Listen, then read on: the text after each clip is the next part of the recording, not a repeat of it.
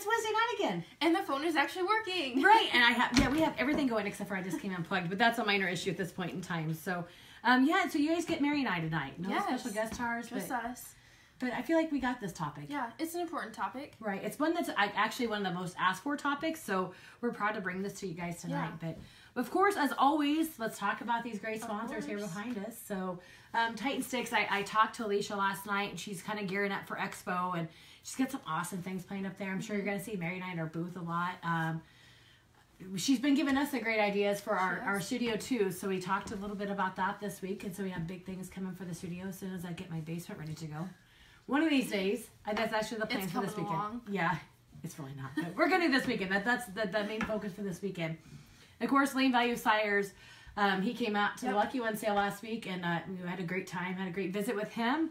Hogs sold well. They looked great. So if you guys, he has his appreciation sale Friday, and his AI clinic on Saturday, and then he has his virtual open house on Monday, I believe. So busy time. Right, So if you don't have anything going on Friday, head out to Marion, Ohio, there to the Isla Grande auction site. Weather's warming up, so it's a beautiful time. I mean, I'm not sure how Ohio weather is, but well, it's supposed to rain here on Friday, so it won't be raining out there yet. So it will be a few days. But nonetheless, it'll be warmer. It won't be cold. Anything is better than what we've had.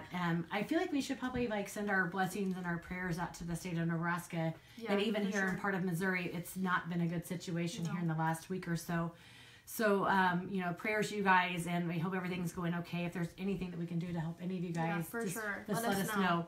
I haven't, really rallied around and got anything started for them, but if anybody has an idea or wants our help to do any of that, we're more than welcome.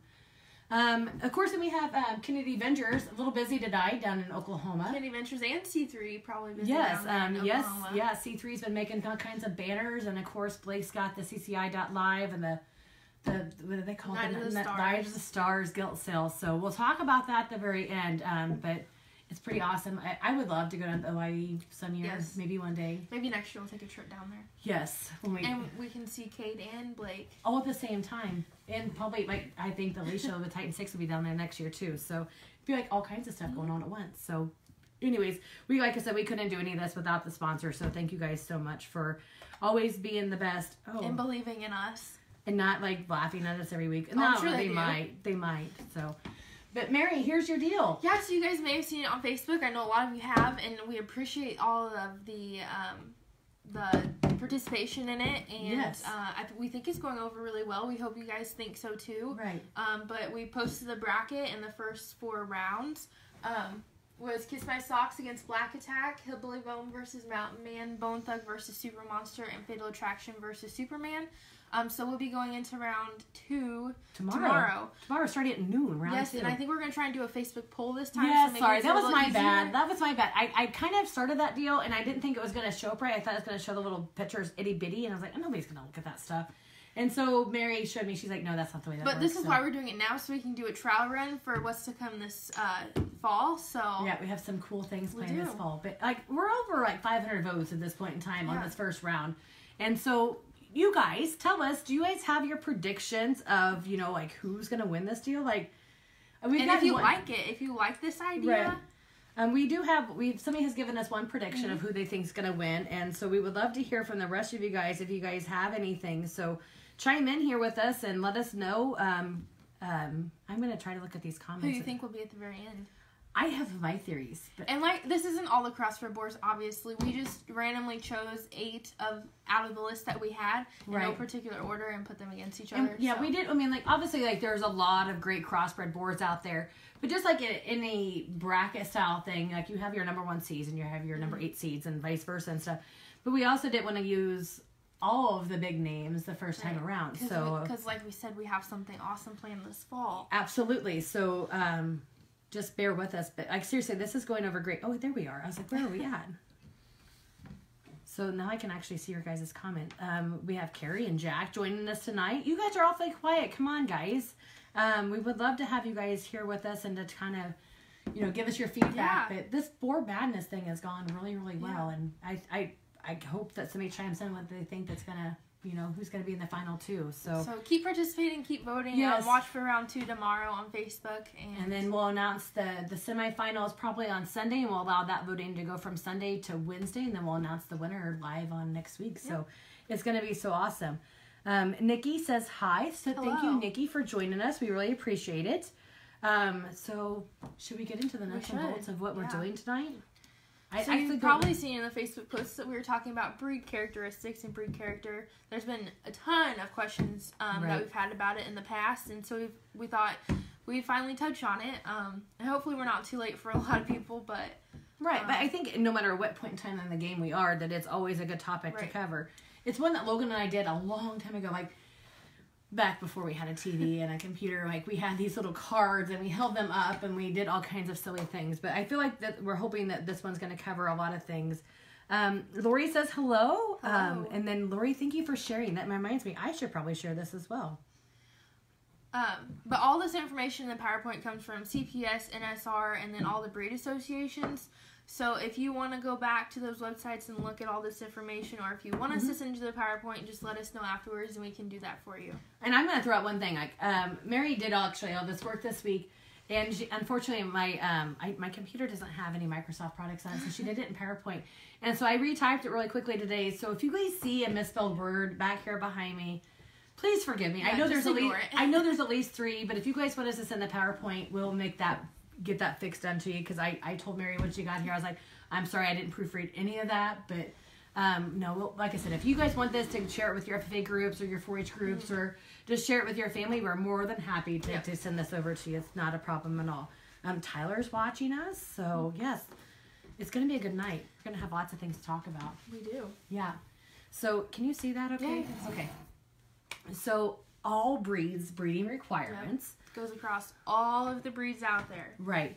The females, actually not just females and males, yes, have to have minimum of 6 quality teats on each side. Yep. It used to be they had to have 12 total, so you could have a 7 and a 5 or whatever the situation was, but nowadays it's 6 on 6 on each side. We do not count nipples or teats that are pin or inverted. They are not accepted. Right. And then, of course, if they have any extra decals, we don't do that either. Yep. I feel like we should, which is actually pretty common. It really is, and it really is. And Max wants to come in, and he's probably going to raise hell, but Lane's going to make sure he doesn't tip the camera over. That's Lane's job, because Lane's back at the camera this week. Max, please don't tip over the camera, buddy. But anyways, no extra decals. I feel like this is a great point in time to talk about the NSR breeds versus CPS breeds and their stress status. NSRs. Yeah, NSR is, they all have to be stress negative. And so is the Berkshires. As a matter of fact, on the Berkshires, it has to be printed on their pedigrees. Yep. On the CPS breeds, on the Chesters, the Polands, the Spots, they are allowed to be stress carriers. But again, before you can sell them in a national show, they do need to be stress tested, so at least the buyer knows for sure. Stress positive, completely out, no questions asked, but they are allowed to be, carriers on the CPS thing. So you want to go over the market requirements? Yeah, so market requirements, there are no underlying requirements, so you can have a pig that has 5 on one side and 4 on the other. And then if there's any off-marked or off-belted pigs, they can show as market animals, but not in breeding shows. So hams, if they have a black head, then they have to show in the market. Right. That's a breed that does it the most, I think, is the Hampshire world. And we'll kind of cover that a little bit more when we get to the Hampshire breed itself. So these are just done in alphabetical order. They're in no preference to us. We just did it the most logical way possible. So we're going to start off, like, when we talk about each breed, we're going to talk about their qualities, what they're kind of known for. And then we're also going to get into, like, their actual breed characters, like, what things pass, which things don't pass. And so we're not going to sit here and tell you that we know every single rule. Definitely not. There are so many breeds, it is impossible. Like, I know a lot about Berkshires, and I'm going to say Hampshires. I don't know if that's true. That's more of a lame deal. But, like, we kind of both have our different, breeds that we kind of know a little bit more about. But if we have misspoke, or if you guys know more than we do, by all means, chime in. Let us know. Let's all learn from each other type situation. And feel free to go to the websites if you want to look at the full list of rules and all the requirements for the shows. I just took what I thought was the most important. The highlights. Yep. Because there's so much information we can't possibly get it on one slide. Right. So you got your information from the National Pork, right?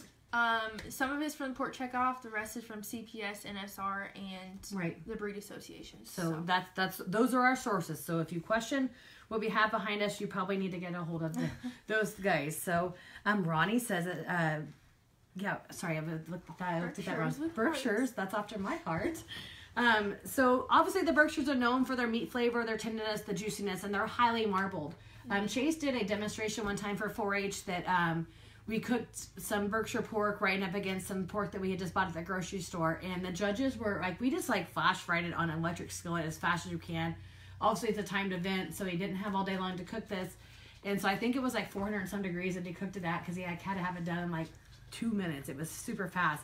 But the judges were so surprised, even at cooking it that fast at that height of speed, about how tender and juicy that Berkshire meat was, and they could pick it out right off the bat. It's a highly flavored pork. Right. It's kind of like, I've always been told that it's like they consider it the Angus of the pork world. And so that's what they're really known for. Like, there's a lot of niche markets out there for the Berkshire breed and selling it for just meat quality and things like that. So definitely have a love for that. They're fast, very efficient growers. Very fast. I showed a January gilt one time at the Missouri State Fair that was a reserve champion gilt down there, and she weighed 350 pounds. And I promise you, she wasn't pushed. She was eating just feed and steam-rolled oats, and she was a grower. I haven't fed very many Berkshires, but I do know that they can get chubby-fronted really, really fast, so you do have to watch that in show pigs. Right. You might know a little bit about one of these Berkshire gilts on here, though. We'll get to her in just a second. So, generally, they're all black bodies with white on their lower legs and the tip of their nose and the tip of their tail with erect ears. So, with that being said, the Berkshires have 6 white points, and I think you have to have 4 of those 6 white points. So, obviously, most of the time we clip tails, and so that's why they give you 4 instead of 5.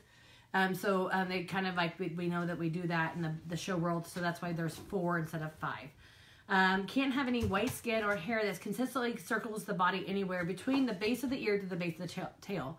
AKA a belt. Yep. We don't want any belted hogs, and that goes for not just their skin, but their hair coloring as well. If it goes all the way around the body, it's not going to work. And I could be wrong, but please check the ABA website. But if they have a white spot that's bigger than a sheet of paper, so at 8.5 by 11, it's not okay. But that rule just changed a year or so ago, and so I don't want to say for 100% sure. But if you guys have a question about how much white your Berkshire has, go check out the ABA website, and they'll have all the complete rules there. Just make sure and double check, because you don't want to get to that show and then get disqualified. And of course, if you guys ever have any questions about the way your hog's colored, or one that maybe you're thinking about purchasing, don't be afraid to call the associations. That's why they're there. Like, Alex would be more than happy to sit there and visit with you about, the coloring of a pig, even you send him a picture. And I can say that about, Jack Wall and Jeff Morris with the CPS. And then also, I'm sure, I'm sorry, guys, I'm not an NSR girl, so I can't even name you off any names over that way. But seriously, that's what those guys are there for. That's what their job is. So don't ever hesitate to use the resources that we have available to us. Chad says hi from Southern Illinois. Hello. Chad watches quite a bit, so thanks for joining us tonight. And again, we talked about this a second ago, that the Berkshires have to be stress negative. Like, stress positives are not okay, and it can be a reason for your pedigrees to be pulled, actually. So make sure that you're breeding stress negative hogs. I know that this could be a hot topic because there's been some Berkshire boars. There was one named Sasquatch that sold, I believe, at Duncan or Belton a couple years ago. Duncan, that actually ended up showing as a crossbred boar. There was a couple reasons why. He was a few days older than the age requirements for that particular show, and also he carried a stress carrier status, and so they had him show as a crossbred. But that boar goes ahead and wins reserve champion crossbred and ends up going to Crossroads. I was gonna say, I was questioning Crossroads or per hand, but he ends up going to stud. Has made some great babies, but of course, anytime you breed to him, you're going to have to stress test the whole entire litter. And so I'm not knocking that boar. Like, he's done some great things for the show pig world, for the Berkshire world. And so, but just be cautious about that when you guys are entering into this deal. And then also, this is one that a lot of people don't know, but a Berk cannot have any swirls in the upper half of their body. So, like, swirls around their jowls, swirls around the underline, those are acceptable, those are common. But just not anywhere on the upper half of the body. And when we say swirls, it's a swirl in the hair. Yes. I know some people probably are like, what's a swirl? Like a cowlick. It's like a cowlick. I mean, I've seen a Berkshire gelt here not too long ago that had one right there at her ham-loin junction, and it was like a perfect circle in her hair. But it looks like a cowlick. It does. And no matter what you do to it, you're not going to change the way that it's going to be there. Yeah, it's going to be there. You can think you can clip them as short as you want to, but it's still very noticeable, and it's still going to be there. So, anyways, just watch out for that. You guys have any questions? Please stop us. Feel free to ask at any time. We have like 9 more breeds to go through. So, Chester White, a breed that I don't know much about. And neither do I, but they're known for their mothering ability, soundness, and durability. A lot of commercial breeders and packers love the breed because of their muscle quality and white skin. And I know anywhere you go, commercial-wise, they usually have Chesters in their herd. Right, they at least have a Chester influence somewhere. White hair is favorable. They generally produce large litters. I'm not so sure if that goes with the show pig world or not. Probably more on the commercial side. I think they could be saying anything about, like, there's going to be lots of times we say that, like, I don't know if this really applies to the show pig world, but just in general, the way that the breed was based and the way it was kind of marketed, so... They're generally all white bodies with no color on the skin, larger than a silver dollar, and they cannot have any colored hairs, so no black hairs or anything like that. Any signs of pigmentation other than white that exceeds 5 in number are disqualified. And then, as everybody knows, Chesters have floppy ears, so they must be down and broke. Any signs of weighted ear tags or evidence of past existence of such ear tags will be disqualified, and I know a lot of people are like, who would do that? But if you have a really good white crested, I'm sure there's people out there who try to do that. And I'm not trying to pick on the southern boys, but since they don't have to have pedigrees to show at some of those Texas majors and their counties and their district fairs, like sometimes it happens maybe down south a little bit more than it does here in the north. But we kind of have an example.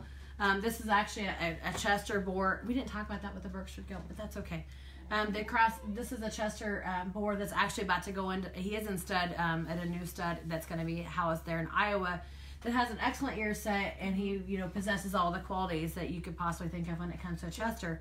And I'm not for sure whose Chester Gilt this is, and I'm not picking on her by not, and I'm not picking on her and saying anything bad about the breeder, but she doesn't necessarily have the best ear set. And that does seem more common nowadays when you get into Chester shows. Not all of them are... I consider these floaty ears.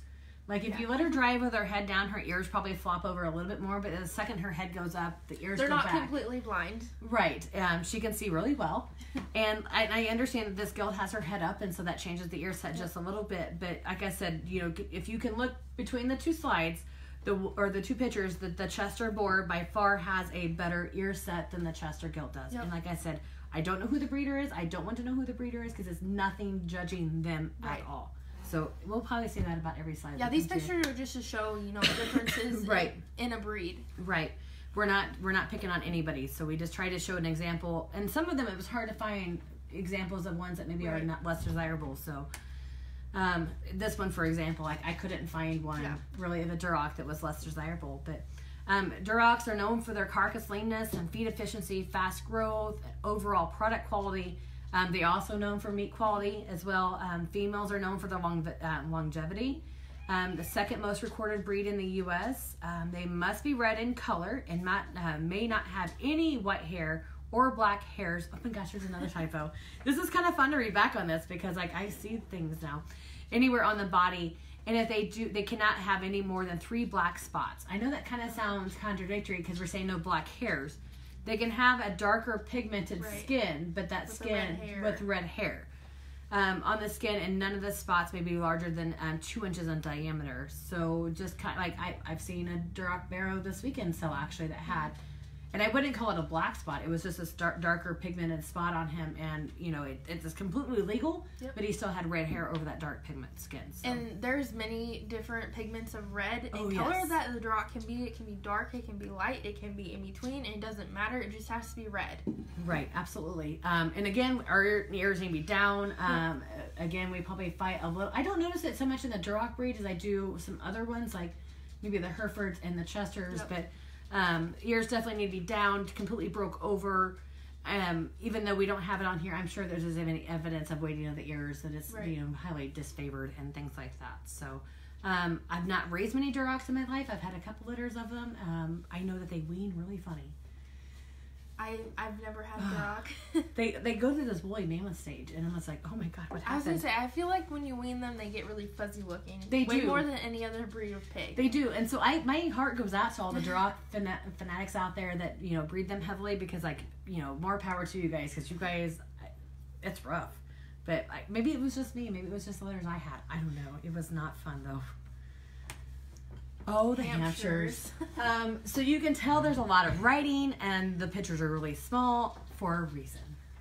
So, Mary, I'm going to let you have the Hampshire breed. The Hampshire world is kind of controversial right now. Hopefully we'll have someone on here next week to kind of touch on it, hopefully. But for now, we'll just talk what's on the slide. So they're known for their lean muscle, high carcass, minimal back fat, and large loin eyes. The females are known for longevity and mothering ability. And like we said earlier, in the show pig world, it might be different, because I know a lot of people have a hard time raising big litters in Hampshires, and the sows sometimes aren't the greatest mothers. But again, in the commercial side, may be different. They're black in color with a white belt totally encircling the body, including both front legs and feet. So you guys may know them as the belted hog. Market Hampshires may be eligible if it has a black head and white body. So that's what we talked about in the very first slide. You can show them in market classes as a purebred ham. Well, it would be a market class, but with a black head and white body, you can do that. They do have erect ears and no white hairs or streaking on the forehead. They may not have any red hairs on the body. They can have white on the nose, though, as long as it doesn't go over the rim. And when its mouth is closed, the white under the chin cannot exceed the size of a quarter. White is allowed on the back legs as long as it does not extend above the hock. So it cannot go over here. And I tried to find a picture, but the only ones I could find, unfortunately, were crossbreds, and I didn't want to confuse people. Yep. But and I know that it's pretty common in the Hampshire world, and a lot of people do have questions on that, and like, how high can the white go up on the back legs? Yeah, And it cannot go above the hock. Right. Off-belts may be used for breeding purposes and have eligible offspring, but off-belts can only be shown in market classes, like we said before. Right. Yep, that's why we have this picture of this black-headed sow here. So she's clearly not belted at all. But her babies, even though she's a registered hamp, and like I said, she's not belted, but her babies are still eligible for full registration. Yep, you can register her as well. Yep, and if she was a barrow, you could still show that barrow at a national show with a pedigree and show it as a purebred Hampshire. Yep. But you just can't show it in a breeding class. So the Hampshire world is a little bit different when that comes to that stuff. And so we all know we're not going to get into the purity topic tonight. There was a huge NSR meeting today. I'm anxious to see what kind of came out of that, if there's any of this stuff was talked about. But anyways, I also have a picture of this girl here, because you can tell, and this is not maybe the best example, but I tried to find one that would show up, that her belt isn't super prominent. Like you can see where she has really prominent white skin, and then maybe the belt that goes across to her is actually dark pigment with white hair over the belt. That still counts, but the white hairs have to connect. They have to touch, yep. Right, they have to make a full circumference around her body. Somebody says that we breed Durocs and their hair is coarse, and they've had hairs puncture the skin of my arms. Wow. See, yeah, that I'm just not good with the Durocs, and I'm sorry I can't get the rest of that comment to come up. So, but yeah, they just go through that funky stage. Every time I hit the see more, it asks me to like the comment or Nope. So we apologize we can't see the rest of your comments. Right, but yeah, I'm gonna, like, if you guys can see it, you guys can, help chime in there, but yeah, that direct deal is different. And the Hampshire is too. Like, the Hampshire is probably the most unique, and they probably have the, outside of the Herefords, have the most rules when it comes to coloring. So if you guys have any questions, again, you can try to get a hold of us, or I should say try. You guys can get a hold of us. Yeah. And if we don't know the answer, we'll get a hold of people, or you guys are always welcome to get a hold of the NSR to go over that as well. And then here's the Hereford Queen. I don't know about the Hereford Queen. We made this look really easy on this slide, but the Hereford, and this is like one of the hottest topics, like the Hereford people will argue to the day is long about the coloring of a hog. So we're just gonna, and I'm not saying that one hog is colored perfectly and one hog is colored wrong, because I will probably get blasted by all the Hereford Nation people out there. But they're deep in red in color, with white on their head, their ears, and 4 legs. Whether the underline is red or white is the breeder preference, so it doesn't matter. That's why this picture is being used. Mm-hmm. White markings must go around all 4 feet, so you can't just have like half of the leg that's white. It has to go. The white has to go all the way around. The body must be at least 2/3 red. There shall be no white over the back beyond the shoulder blade, with the exception of a splash or a drip, with no connecting belt on the body. So a lot of times this happens in the Hereford world where they are belted and the belts are not okay. Face must be 2/3 white. This is always a controversial topic. Even on the belt and the white past the shoulder blade, it's always like, where is that exact fine point at? Mm-hmm. And then again, with the face 2/3 white, are the ears included in that? Are the ears not included in that? Like, it's always a huge topic. The ears must be broke forward. These, I've seen pictures of the earlier Herefords, and they're not maybe as broke as much as some of them are in these two pictures, but just make sure that they're broken eared.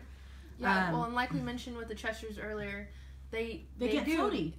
And honestly, floaty. Honestly, that's the way the Herefords kind of started out with, was maybe with more of a float of an ear, but over time we've expected them to get heavier. So, and Nani, yes, I will get to that in just a second. And I'm glad that Nani is here. So that ears do not count on the white face, and she also says that that 3 out of the 4 have to be white. You're allowed to have one dark leg. It's kind of like back to the Berkshire rule, where you have so many white points and you have to have so many of them in order to qualify. So Nani, is it on the Herefords, is it the same as the Berkshires, where you have to have 4 of those 3 things, or 3 of the 4, or I shouldn't say 4 of the 6 white points? Because I really feel like the faces and the Herefords are more important than it is on the Berkshire side of things. But they're allowed no more than 5 black spots larger than a 50-cent piece, or 1 black spot larger than 4 inches. I'm going to say I've never seen that. Yeah, it's a pretty big black spot if it's larger than 4 inches. Right, and I said, I've never seen a Hereford with a black spot. I don't think I have either. So I've seen another breed we're going to talk about here later on that have some black spots on it that I was actually surprised about when I read this. I was like, oh, I did not know that rule, and don't know that's followed the best. But that Hereford thing, like I said, that there are so many conversations about how they are marked and how they are colored. Again. And that probably goes with any breed that has color. Yes. So again, if you have any questions, talk to the CPS. They are now the head of the Hereford deal, just joined that about a year and a half ago. And so if you have any questions. Yep, you can go to their website. There's a whole tab over Herefords, and then there's even more tabs that go more into depth with the Herefords. So go check it out, and the full list of rules and details is there. Yeah. And if you want the history of Herefords, that's there as well. Yeah. I don't feel like that people use the association websites near enough, because there's every rule or every guideline or history or whatever it is that you want to have on those websites. So highly encourage you guys to go check those guys out. So don't forget the pork checkoff also. I didn't know they have a lot of interactive things for younger kids on their website that I did not know about. I think it was pork checkoff. I'm sure. But go check out those websites. They have a lot of useful information and a lot of interactive things on there. That don't get talked about a lot. Right, and Pork Checkoff, I mean, they're obviously the largest sponsor of Team Purebred and the NJSA. And so, I'm sure that they have a lot of interactive stuff to talk about the skillathons and taking things like that. So, a huge resource that probably doesn't get enough credit a lot of times. But if it wasn't for that, the Pork Checkoff, those two junior associations probably would not exist. So, huge shout out to those guys. Landrace. Your turn. I don't know much about land races. I've never been around them. But females are known for being heavy milkers. This breed can add length of body to your herd and possesses a high amount of carcass weight in their ham and loins. They're an all-white breed with floppy ears and can have no black hairs on their body whatsoever. They can have no more than 3 spots of skin pigmentation allowed. Allowed. None of which may be bigger than a U.S. quarter. And I know a lot of people are like, how do you tell a Chester in a landrace? So I was always told a Yorkshire's like this, a Chester's like this, and a landrace is like this.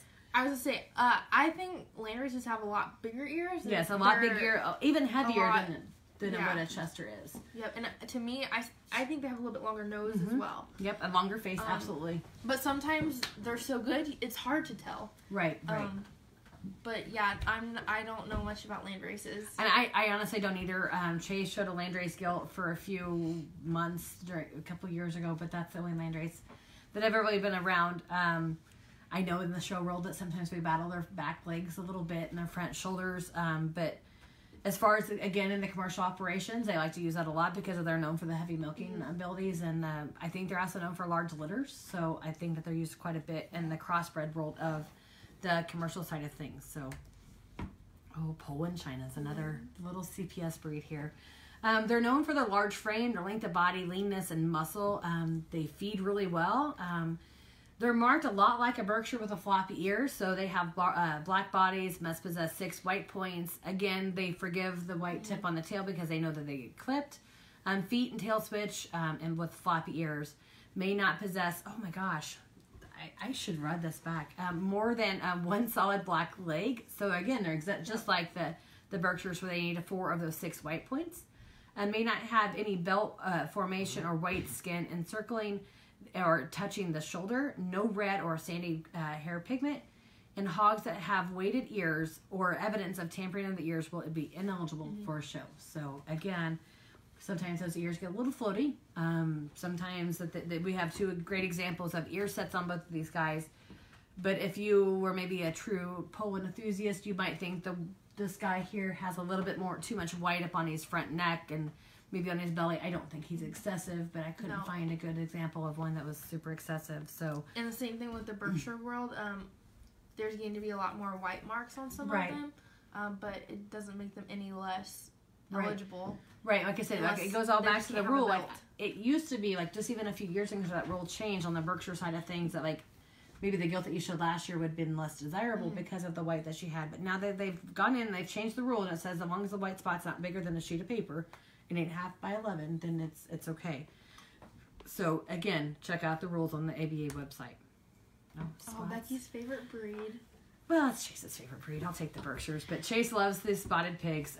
Known for their feed efficiency, the rate of gain, and the carcass quality. Must be black and white. Any red or brown spots are ineligible. No white belt pattern that encompasses the back 1/3 of both shoulder blades and extends down to the forearm. The belt pattern is the belt is not completely broken by black. The exception for this to this rule is predominantly white-bodied individuals with a white face, which is I've never seen like what I've thought is a belted spot. Right. Ever have I seen that? But we have a picture one here that is predominantly white, and then I was going to post one that was predominantly black, but I didn't. I know that the board that I was going to use is very well known, and I didn't want to cause any problems for the owner of that guy. But I mean, spots are getting like they got a lot of black on them anymore, and sometimes you question whether they're a Poland or a spot. But they no solid black head from the ears forward, floppy ears. Oh my, floppy ears again. Any signs of weighting them down will lead to disqualification. So, and like you said, spots are getting really black these days. And like when you're looking on some of these online sales, you're scrolling through and you're like, man, is that a Poland or a spot? And you really have to go and look at the description. And, right. It's just one of those things, I guess. Right. Tamworth. Neither one of us know anything about a tam. Nope. They're getting bigger and bigger, it seems like, or at least here in the state of Missouri. They have their... No, they're not. They don't have their own... Herefords got their own class last year, but Tam still shows AOB. I would say in the next 3 or 4 years in Missouri, they'll have their own class. There's a lot in Missouri.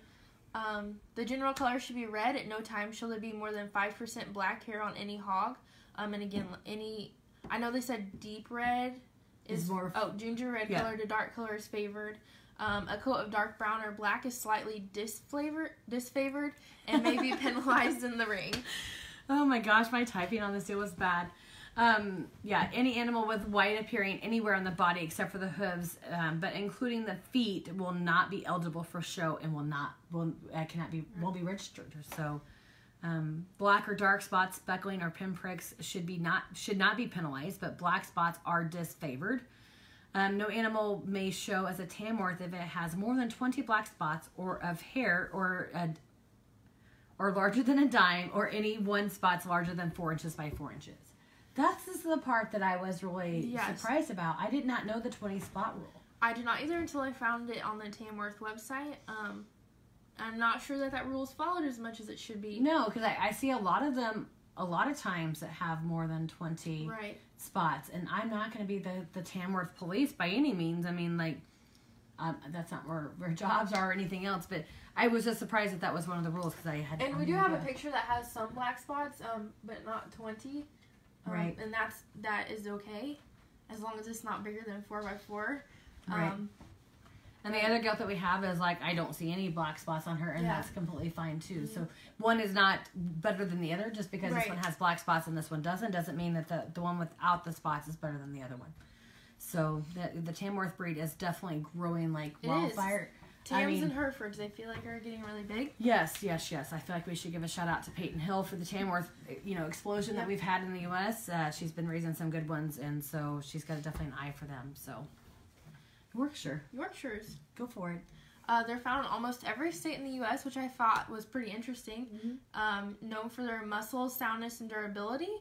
Must be white in color with erect ears. They may not have more than 2 pigmentation spots larger than a dime, or 1 spot larger than a quarter. The pigmentation spots combined may be no longer than larger than a silver dollar. I'm sorry, guys. She's reading exactly what I have typed here, so I apologize for that.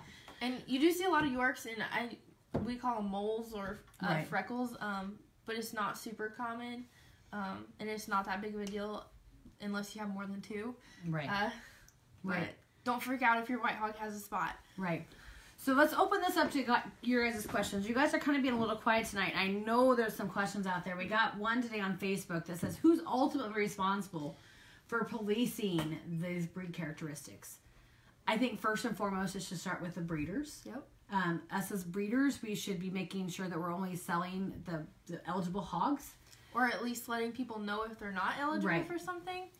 Right, because I have sold some county fair pigs, a Hereford litter last year that had too much dark on them.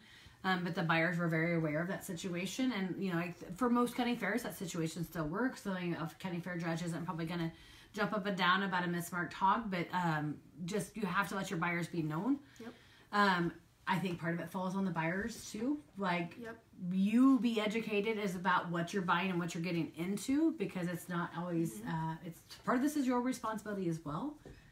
And when you go to a national show, you're going to have breed reps and your board of directors there, especially for both the junior and the open show. The junior show is a little bit different. There'll be a certain period of time where you can't remove your hogs from the pen, so the breed rep and a member of the board of directors can come around and classify those hogs and make sure that they're all following breed classifications correctly. During the open show part of it, you're going to go through the scales, you're going to weigh and get scanned and all that good stuff. And then that's where they're going to check for the number of teats and the quality, and then also for breed characteristics as well.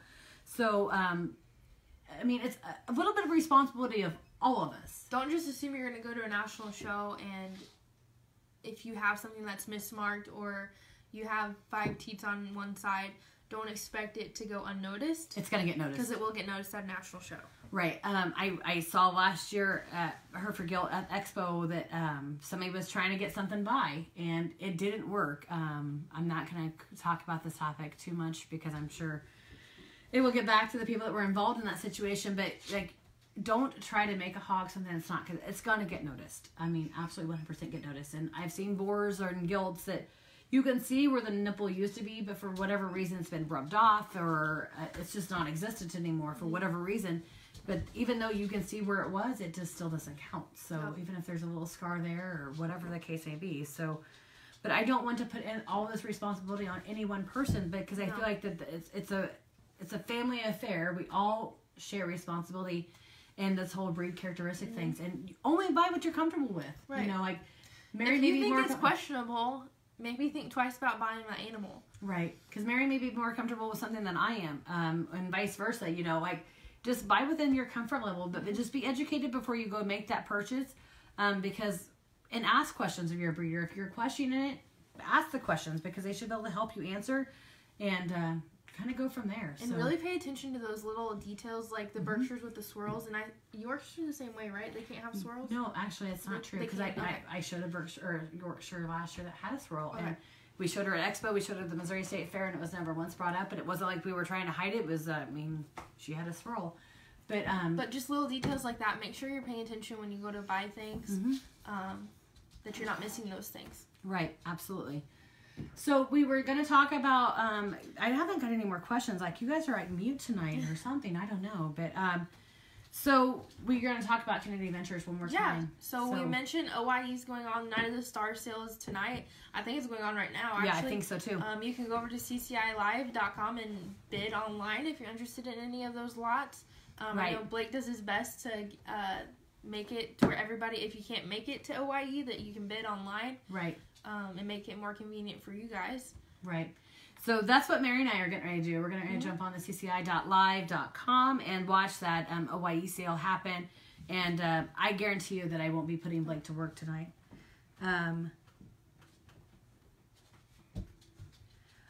So yes, on the underline situation, like they do want a uniform underline. So even though you have 6 on 6 on each side, yes, you technically pass qualifications. You're going to be allowed to show. But if they have pin nipples, it is an undesirable trait. So if there's like a judge is really close for first and second, and yours has a pin nipple and the other one doesn't, the one without the pin nipple will probably always win. Because they want a uniform, they want the teats or the nipples. I don't know what we're supposed to call them, which is politically correct or not, but there should be side by side. I don't know, vertically, horizontally. I don't know which direction that is. Evenly spaced on both sides. Yep. And I actually tried to Google pictures to find an underline that looked like this, but don't Google it because you won't find it. I would hate to see what you got when you Googled this. It was probably not pigs. We'll not say pigs. that. So, but yes, I mean, it does really matter if they're pin nipple or inverted nipples, even if they have the 6 and 6. Yes, you will qualify, but it is undesirable to have pin nipples. Because when you go to put that pig in the crate. So that it never fails that you have a pin nipple. They're not going to produce milk. That's why they're not accepted. But it never seems to fail that a baby pig will find that one to go to try to nurse off of, and it doesn't work. Yep. So that's why they're not desirable. So, yes, you definitely need to pay attention to the underlines and how they're spaced. You also don't want a short space between them, and you don't want a large space between them either. Right. Obviously, again, for breeding purposes, because those baby pigs are like programmed when they come out about how far apart they should be from each other. It's almost like they should be able to touch shoulders before the next one starts, and so like they can feel brother or sister over here, and then they know they should be here. So. Yep, because at the end of the day, that's what we're looking for, is to make our breeding programs better. So right, absolutely. So I feel like this went well. Again, if you guys have any questions or you guys want this PowerPoint, I promise you I will fix the 20 dozen. It's so bad typos in here. Like I'll fix the flavored, and I'll fix the, oh my gosh, there's so many of them, but. I would have no problem sharing this with anybody if you guys are interested in it and you guys want to kind of go over the same information with your 4-H club or your FFA chapter or just as a family. We're more than happy to share. Well, like I said, it's all on CPS, NSR, and then the separate breed associations pages and the port checkoffs. So, and like I said, some of those websites get underused, so go check them out. Absolutely. Yeah. And don't be afraid to call the breed reps. They would love to visit. They love to visit with people. I mean, some of them I know are really busy. They'd be happy to help you out. So just be patient with them if you're trying to get a hold of them. I mean, definitely during baby pig season, it's a tough time that their phone goes off all the time. But next week, I'm super excited. We have a guest star next week. We do. I'm hoping that maybe we can talk about some of the things we haven't talked about a little bit in a very fashionable sense. Yep. And I think that we have a really good person to kind of talk about some of this stuff. So, guys, give us your predictions on the board madness. The board madness, I always call it Battle of the Boards. Watch on board Facebook madness. for the second round. Tomorrow at noon. We've already got some of that stuff ready to go, and I'm going to try this poll thing and again. we also forgot to talk about the lucky ones. Oh, we did. Yeah, so this thing happened last weekend. This big thing. Yes, it was awesome. It's the largest sale in the state of Missouri, and we had some of the best known breeders in the Midwest and from Texas, and it was so amazing. It was awesome. It was a good sale. Thank you guys. You guys showed up. Yeah, there was people from Oregon, Kentucky, and South Dakota here in Missouri, and some of them were there because they watched Bacon Tonight. So thank you guys so much, and thank you guys that had and was brave enough to come up and say something to us, because it almost brought me to tears. Yeah. I'm not gonna lie. I was like, there's no way. That was so humbling to me and so awesome. So thank you guys so much for watching and paying attention. We get questions submitted to us quite often, and people usually ended up with how much they love us and whatever else.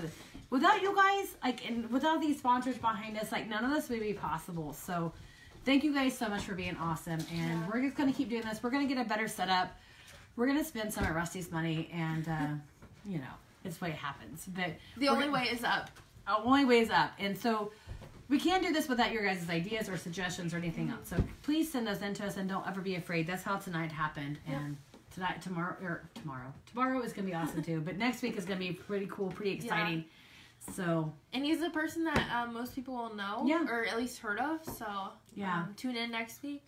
It's going to be a good one. Yeah, we'll announce that probably on Monday. Yep. So, but anyways, till then, see you guys next week. Yeah. Yeah, so. Enjoy spring. Yes, it's finally here. Spring has sprung. Yes, finally. So, dry out Nebraska, dry out Missouri. We wish you guys the best. In Iowa. In Iowa, right.